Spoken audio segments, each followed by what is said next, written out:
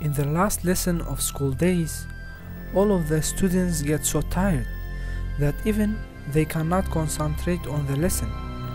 But after the bell rings, all of them go to home by bus, cars or whatever. Then they arrive at their house and call their mothers to prepare food for them. Oh, okay, human rights. How do you think about the human rights? What is your responsibility? Then they have a rest. This is a routine life of students. But my life is different from theirs. I had never asked my mom to prepare food for me. I had never called her when I reached house, and I had never seen her, or even I don't know her name, because my parents passed away when I was born.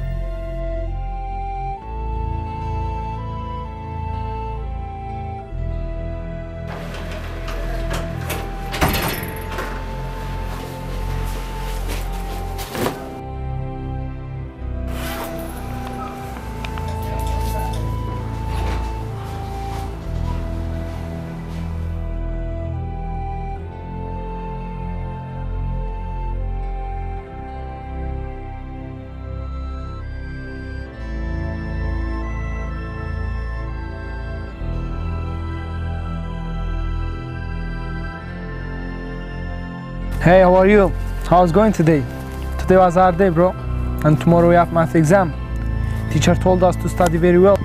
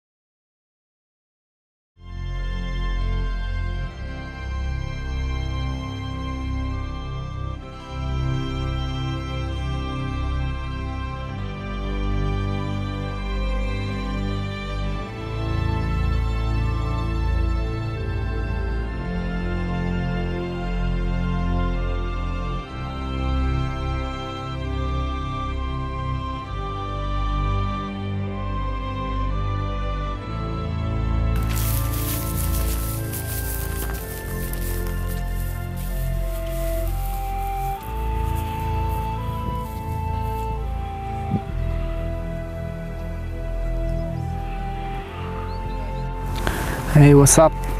I knew you were worried for my exam results. Believe me, I don't have any idea about it, but I think it was good. No, bro, I'm always alone. I miss you, and I need you. And I never forget those days we spent together. However, it was an awful time. No family, no money, no good people. Life was horrible. After the accident, my life changed. It became better. Actually, it became two-sided life.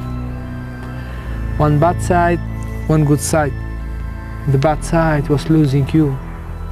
You cannot imagine how that happened, brother. But the good side was fulfilling the promise that I gave it to you. I know now you remember that promise, and I want to thank you because you forced me to go to that place. I found another world, another life, another people. And the most important thing that I found in school is the love.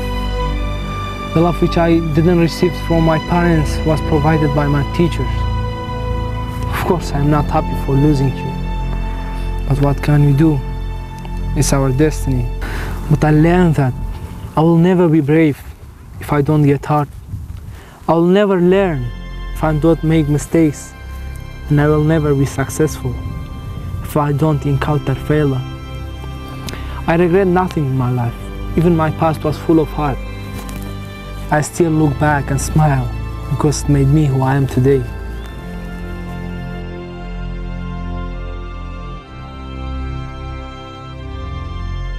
Similar to this day, there was a birth to a wonderful boy who had grown up until he had realized that he had a lot of wish to be achieved. But he was not aware that the destiny of poverty and the curse of sadness were waiting for him, his wishes gone with the wind.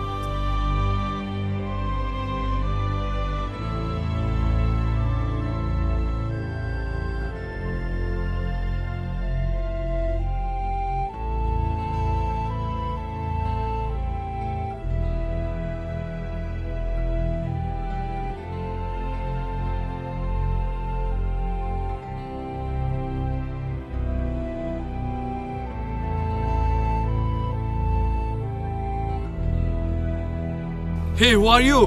I think you know who I am, but tell me, who are you, and where did you find that chain?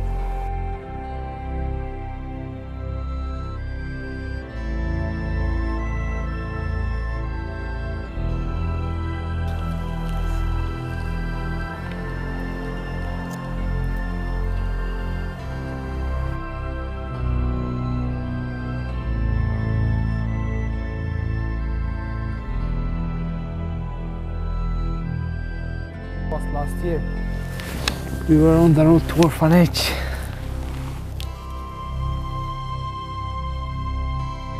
Dude, What? have you ever been to school? Yeah, I left at secondary school. What was the reason? Financial situation. If you go to school again, will you start from the secondary school? Maybe, I don't know. Yesterday while I was polishing shoes, someone came and sat down next to me. It was so weird. I've never seen someone who accepted to sit down in that dirty place. But he sat down and he talked to me. What you talked about? He said that your place is not here and you don't have future in this world. You must take education. It's better for your future. And he said that your age is illegal for working. Look, What? it's a school. So? Let's go and ask them. Maybe they will accept us. No, you're old. No, you're not too old. Maybe they will accept us. You can start from the secondary school and I will start from the primary school. The teachers are very kind. They will help us. Come on, bro, forget about school. No, I will not forget about it. I will through that door. I'm not coming with you.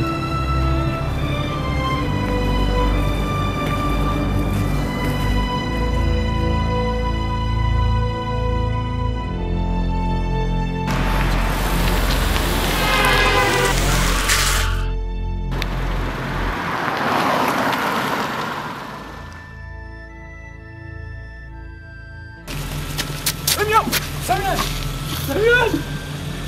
Shut up and listen to me carefully. Take my chain and find my brother. Promise me to go to school and never give up. Samyan! I will regret it. Samyan!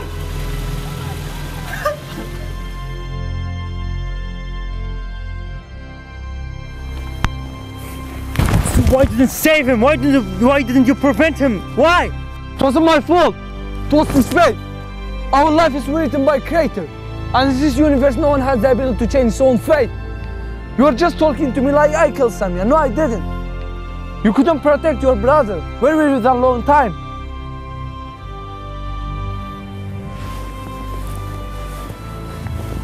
My story began when I was 6 and Samyan was 4. In that year, our parent passed away because of a car accident. We lived with our grandfather, but after 1 year, he passed away too. After him, a man came and took us to his own illegal orphanage. It was illegal, you know why? He was trading with our organs, and he was selling children to the families who don't have kids. Samyan was lucky because a family came and adopted him. But I was unlucky because I am the victim of organs. He sold one of my kidneys. But I don't know how Samyan became a street boy because, as I said, a family adopted him. It's complicated. Don't be sad, bro. Don't be sad. This is the fate of million children. They don't want to be the victim of those things. They want to have a bright future. They want to learn reading and writing. But they don't have any ability to achieve their dreams. We need to help them. Yeah, we must help them. Actually, I have an idea to donate some help for street children in Dhok. What's your plan? My plan is putting a box in the entrance of our schools and announce it to all the students. And if they help us buy money, buy clothes or whatever, we can arrange a place for poor and street children for their education. And if this plan works, all of the schools in city or maybe around the whole country will imitate us and put the boxes in their own school. And by this way, we can bring a smile to all innocent children's faces which are working day and night. So it's the time to help street children by the way of that box.